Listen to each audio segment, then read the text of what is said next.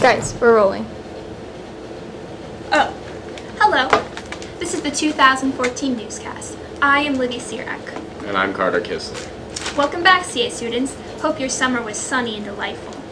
Now that you're back in the routine of things, it's time to crack open those books and start studying. But first, you have to find them. Speaking of books, here are some tips on how to stay awake during our 70-minute block periods. First, you need some coffee, of course. To maximize your caffeine intake, follow this simple recipe.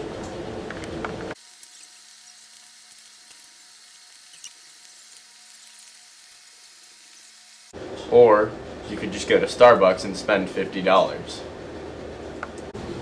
Also, if you haven't been nominated for the ALS Ice Bucket Challenge, complete it now to get a mid-lecture wake-up call. Or teachers, you can help your students out by employing the Student Wake-Up Patrol.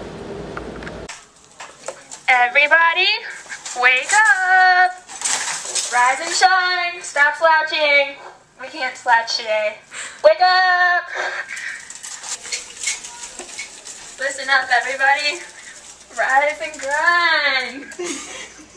Listen up, no slouching. Woo! Get writing. First Friday is in 2 days, and since I know you all shudder at the thought of wearing white after Labor Day, here at the Academy Life, we have decided that this year's theme will be the Brett Trimber Trio. And now to tell you a little bit more, Brett Trimber. Thank you so much for coming on, Brett. It's an honor, Carter. Now, tell us a little bit about the Brett Trimber Trio. Well, one time freshman year, we were playing Newark Catholic in football. I wasn't sure about the theme for the student section. So I asked around, and everyone that I asked said it was a tryout. And so I showed up to the game with all my green, and it turned out it was not a tryout. It was a compelling story, Brett. Yeah, thanks, Carter. Thank you for being here. Thank you, Carter. In other news, there are giant face-eating spiders in the outdoor classroom. Libby, I think you just made that up. That's ridiculous. But just in case, remember to keep your baseball bat handy. Many new changes have occurred here at the Academy in the past year. Most notably, some would argue, is the new skirt policy.